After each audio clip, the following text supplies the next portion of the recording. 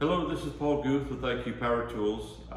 We wanted to spend a little bit of time and talk about our different blades we have for the IQ MS362, and that's our 16.5 inch blades. The machine comes with this black blade as kind of standard, and that's what comes on the machine. We call this our combo blade. And that blade was designed really to cut, just what it sounds like, a combination of material. This is the blade we first developed, cutting lots of different types of material, primarily, concrete products, cinder block type products, pavers. We did tons of testing with pavers, and this blade proved to be, really successful for a majority of different types of material.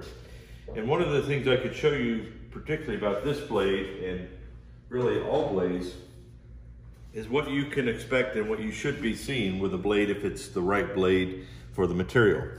So here is one of the combo blades. You can compare the segment that's left here from new. So this blade, still has a little bit of life left to it, but it's almost done. And this is what I would say is a successful blade. Has been cutting the right material because it's wearing well, and you're getting your value out of this blade. So that's what you really should expect, the type of wear for any blades that you're using. And that goes for dry blades as well. You should be able to wear out these segments. So as I mentioned, this is the first blade that we developed, the combo blade. And honestly, it was very successful. And as we released the 362, started getting out into the marketplace, we were finding that there's pockets in North America where that blade wasn't performing as well. And so we developed this gray blade, which is our hard material 1 blade, and then we have our orange blade, which is the hard material 2. Let me talk about the differences in those. The hard material 1 blade was really developed to cut hard brick. And for example, here's some brick out of Ohio, different bricks from around the country. And this segment was designed for cutting more smaller products that are hard and clay products that are very hard. And so that's what we recommend the gray blade or hard material 1 blade for. And again, it's almost like you need to test different things for the products in your market, because honestly, if you start thinking about the differences in material out there, I mean, there's tens of thousands of different things to cut out there. So not one blade cannot cut it all. So you have to find the right blade to match it with the material to your machine and horsepower and RPM. So that's what we've tried to do as best as possible with extensive testing here at IQ. So the next blade we can talk about is the HM2, the hard material 2 blade. And this was really for larger products, even larger, harder materials. Parts of the country, for example, like up in the Northwest, they have some very hard aggregate.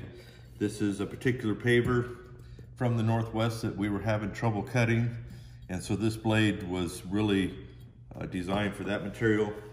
Here is some material, you may call it bluestone, or you may call it whatever you do in your region.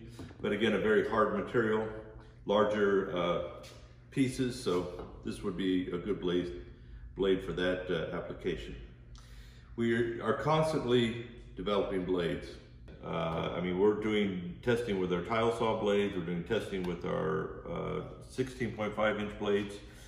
This is one of the blades that we have in test that's doing really well. It's an M segment blade. It's something that we're trying to develop, something that does well with our hardest material. Some old precast concrete products. This is some brutally hard black granite. And it's really tough because the IQ MS362 is limited by amps. That's our limiting factor. And in the best case scenario, we have 20 amps. And so you want the blade to cut as best as possible with 20 amps.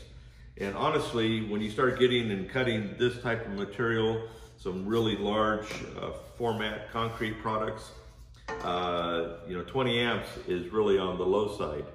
If you start looking at machines out there that are running, you know, gas powered, you know, 10, 13 horsepower machines to cut this type of stuff, and we're trying to do it, you know, with relatively a small amount of energy. So that's why the development of these blades is real critical. We try to do as much as possible with the electrical supply that we have. But you'll be learning more about this blade in the future as we finish up the testing and roll it out and show you guys what it's made for and what it'll be successful with. So again, we love your guys' questions. Just wanted to give you an overview of the blades we currently have available. We have other blades for the 362 that are coming. You know, we're currently in test on the porcelain blade. So that is a blade that we'll be cutting for your 20mm porcelain. And just love your guys' feedback and questions, and we'll try to answer them as best we can. Thank you very much.